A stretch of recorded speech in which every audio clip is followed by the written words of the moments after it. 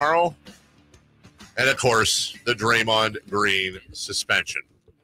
And who better to do that with than the color analyst for the Sacramento Kings, who finally got off her rear end and did some work in the last game. Jeez, way to take a vacation in game one. Kayte Christensen. Hello, Kayte. Good morning. Can I tell everyone? Hey, Dave, how's your back? How's your back doing? I tried yeah. to. Can I tell everyone? Yeah. Well, actually, I should, because this will sound bad. Can I tell everyone what you asked me for in the third quarter? Yeah, you can tell them. I don't care. I didn't know if that was. I'm not going to be. I'm not going to be shamed. So I told you I threw my back out, yes. right? And maybe this is half. I don't know what it was. And I just got back to the seat. I was in a lot of pain. Katie's sitting like, I don't know what, 20 feet to my left about. We're on the same row. And Katie texts me like the most random thing. She goes, can you bring me a hot dog with ketchup? I'm serious. She literally goes, I'm serious. Yeah. And I'm like, honestly, it would take me an hour. I would, because I normally would. I'll bring her stuff. I normally would. But in this case, I wouldn't have gotten there probably by the end of the fourth quarter. Wow. Also, though, Katie. True friendship. I will say this, though. Even if I was healthy enough to do it and I wasn't on the injured list, I don't know that I would have brought you one with ketchup. Oh. You're an adult, right? Yes, I'm an adult that likes ketchup on her hot dog. Yes, it's illegal. I'm with Katie. Jason, your hard-hitting questions go. No, I'm agreed. I'm your ketchup guy. Yes, absolutely. So it's Katie, hard to transition out of the ketchup, isn't it? Yeah, it is tough. It is. So we've basically all did this whole thing down with Draymond. Now that you've seen even the whole thing live, probably 10 times afterwards, just when it all happened, what was your take on this? Well, I thought it was egregious. It didn't surprise me because it was Draymond Green, and I think we're all fairly used to his antics. And I don't know, you guys, I've been really struggling with this for the last couple of days. Literally, like, you go on Twitter, you see all the takes, you see what everyone's saying in support, against, all of that stuff. And it between that and just everything politically on Twitter right now, like it made me deep dive into like, Instagram reels of kids hugging each other and DIY projects and like animals being rescued. It's like, it's a cesspool right now. And I think when it comes to Draymond, we're very used to it, which, by the way, is why he got suspended. And if people can't recognize that, a player jumping up onto the visiting team bench, grabbing himself, gyrating at the fans, everything he did afterwards, this is a product of what he's always been and what he's always gotten away with. And to be honest, even if they had just given him a flagrant one, he really should have been ejected anyway, because that should have been his second flagrant one. Earlier in the game, he, throat punched Trey Lyles on a rebound and got away with it. A lot of the stuff that Draymond does, he gets away with, which, by the way, isn't just Draymond. It's a lot of players. Sorry for the helicopter going over my house right now. But it's just, to me, like, I don't understand people that are upset. I understand people that are upset that are Warriors fans. But there's no place for it in this game. And it's disturbing, because what it is really, really doing is it's taking away from the fact that this has been a phenomenal series. The teams it's been exciting basketball. It's been the best series so far, in my opinion. And that is not a purple goggle bias. That is just watching all the games. This has been a phenomenal series between these two teams.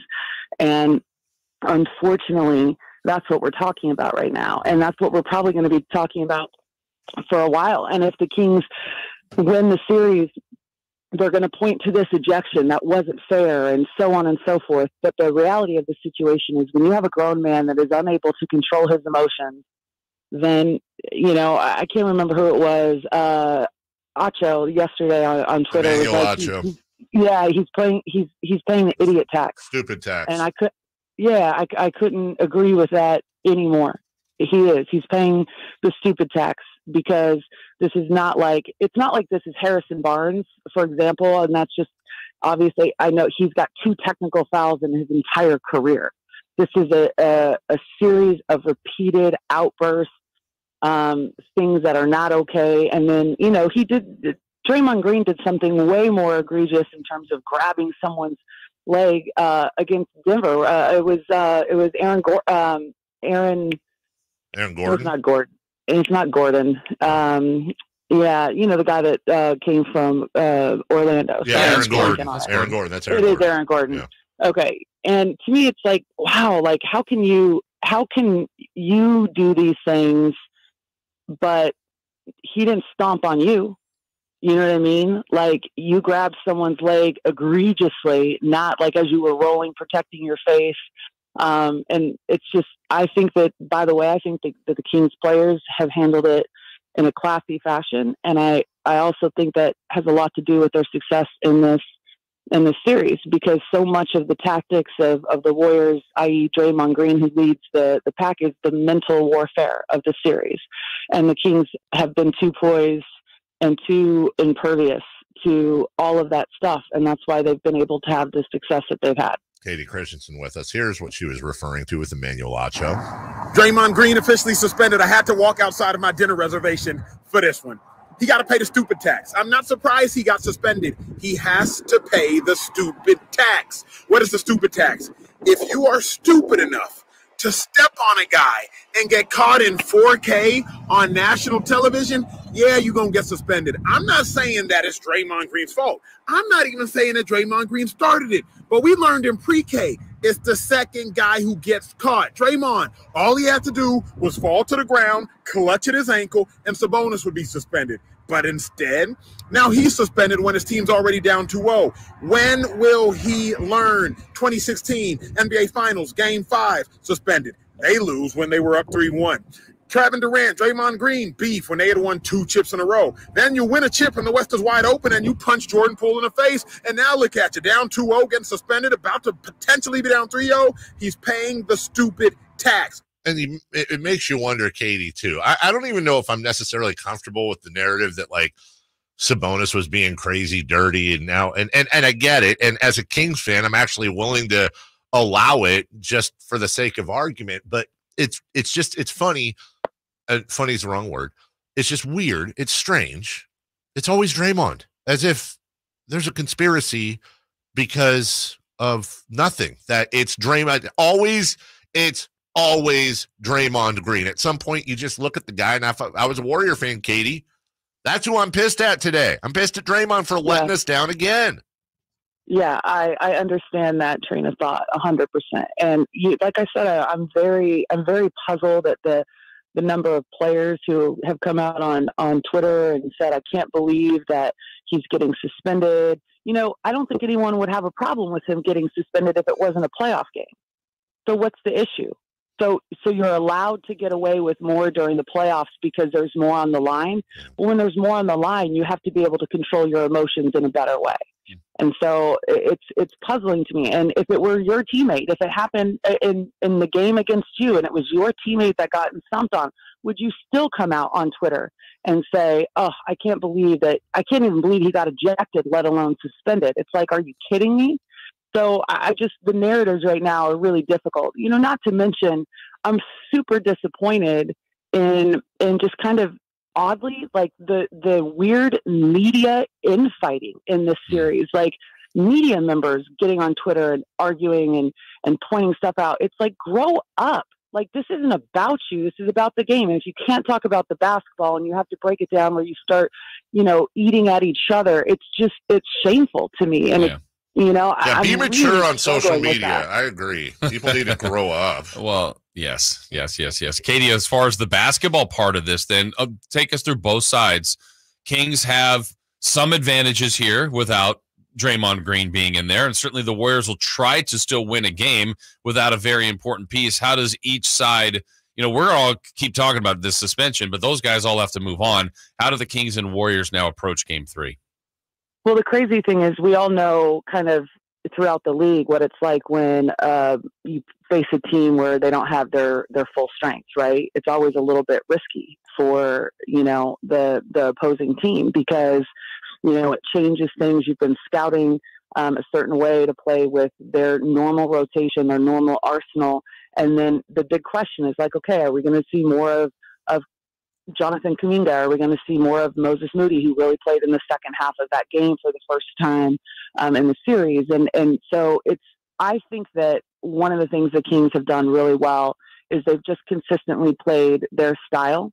And defensively, they've been way better in this series than we've seen them throughout the season in terms of consistently playing for 48 minutes. And a lot of that is the product of facing the same team in a 7-game series where you can game plan for just that. You can make the adjustments, and you know, there's the familiarity with, Mike Brown and his staff.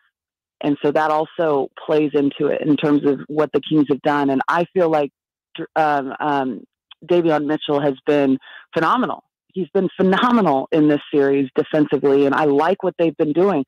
We've never seen the Kings play a box and one the entire season. They played it twice sporadically, mixing it in on different possessions defensively. I think they've done a really good job of making Steph Curry work, and that's all 5 guys on the floor. And that still is not going to stop Steph Curry. It's just making him work. And as the series, kind of drags on, that kind of stuff builds up. It accumulates in terms of the overall effect it's going to have on a player.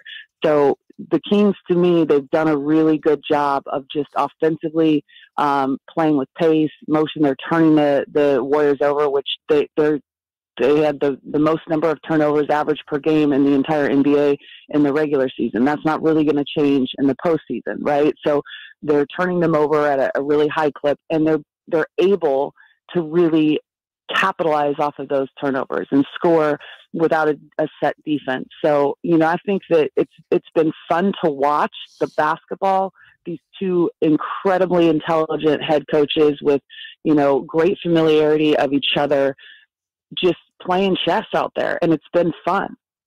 Kayte Christensen with us. We are out of time. Thank you so much on the text line. And I agree with this.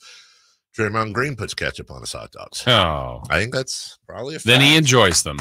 He probably puts onions on his. Let's be honest. Onions, Yeah. Onions on a hot dog. Fantastic.